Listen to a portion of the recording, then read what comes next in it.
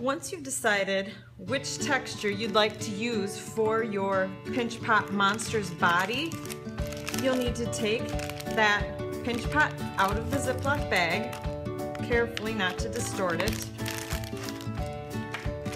Choose your texture tool, and then make sure to always support the inside if you're pressing on the outside, and vice versa.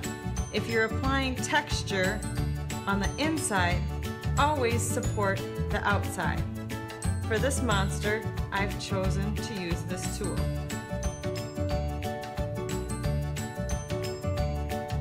Notice how I'm holding my fingers on the inside so that I don't lose the shape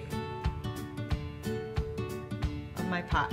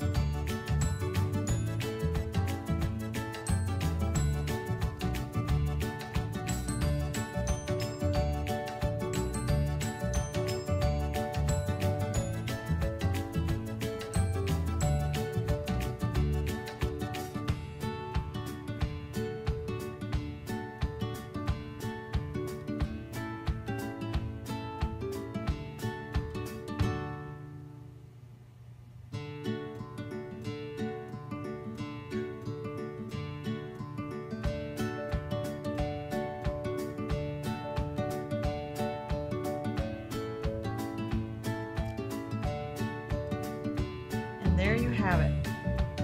Now I can begin attaching the parts.